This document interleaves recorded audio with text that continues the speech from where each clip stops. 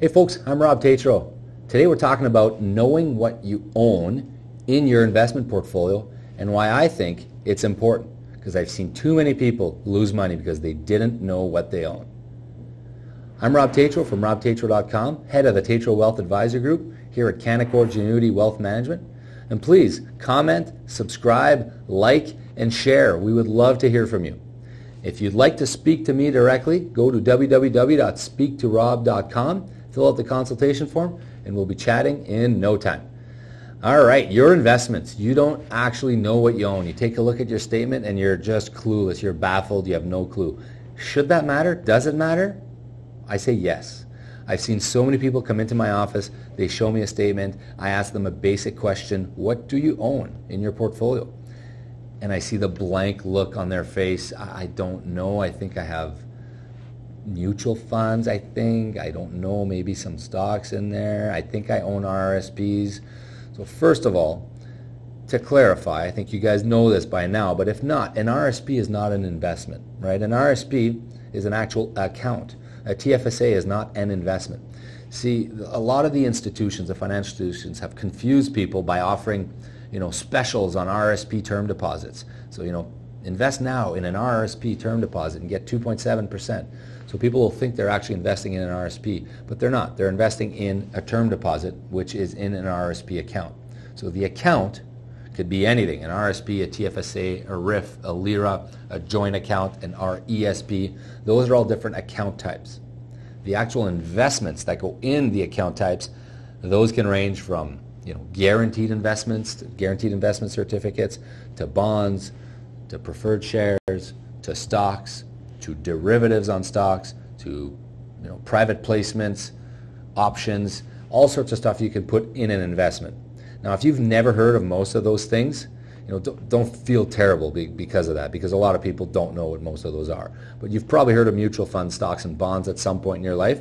So if you're new to investing and you go and you're starting out in investing and you're placing your first money with a financial institution, there's a good chance you're probably going to own a mutual fund.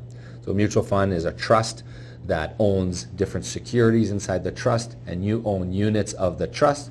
So you effectively own a sliver of a pool of money which owns a bunch of different stocks and bonds. So that's a mutual fund.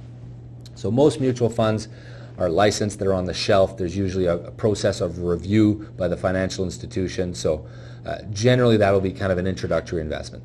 What the problem that I often see is people will be investing completely on the basis of either someone else's suggestion, or they won't actually know what they're investing in.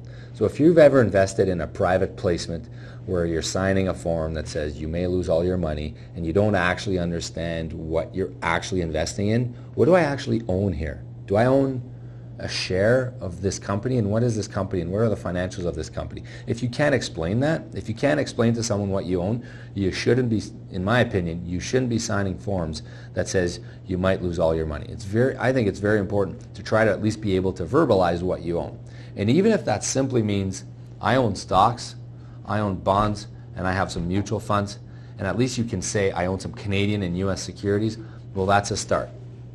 A lot of people will sometimes venture away from their comfort zone and on a recommendation from a friend, and they will put a large or a big chunk of money. Well, that is speculating, right? So it's okay to speculate if it's within your risk tolerance. If you're able to stomach the losses, you could actually lose all that money, and it makes sense for you given where you are in your life.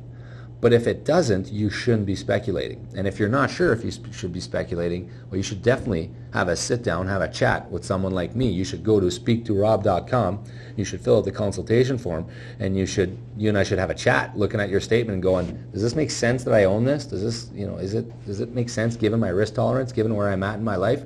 Is it in the right account, right? Because the different tax implications of owning different securities in different accounts matters. It absolutely does matter, because a taxable investment in an RRSP makes sense, but a taxable investment in a non-registered account, that you're paying tax on that. The income that's being generated from that income is taxable in your name. So that means you're adding to your income burden. You're adding to your tax burden.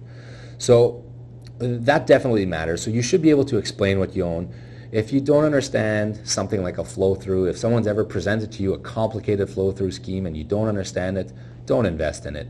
If you're unsure if you should be doing a private placement and the person who's selling it to you can't explain it to you, don't invest in it. If you're buying a derivative, maybe an option or a future or a call or a put, and you actually can't explain what you own and what you're doing, don't invest in it. If you're doing maybe a note of some sort that's got a really complicated payout structure and you're not able to understand how that pay structure is, don't invest in it. Ideally, the best way for you to protect yourself in these situations, if you're not sure, is to work with a fiduciary, a portfolio manager who owes you a fiduciary obligation. That way, every action in your portfolio, every investment is made with your best interest. So a fiduciary must always act in the best interest of the client, and the client must always come first. So I suggest deal with a fiduciary. You're not going to have to worry about understanding investments, investing in stuff that you don't know and don't appreciate. It's likely going to save you some money, some headaches, and some time down the line as you're trying to unwind these losing positions.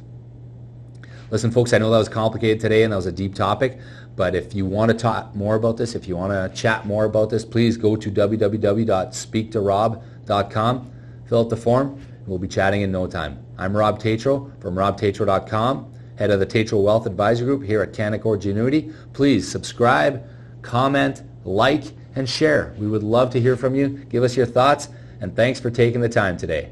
Have a great day.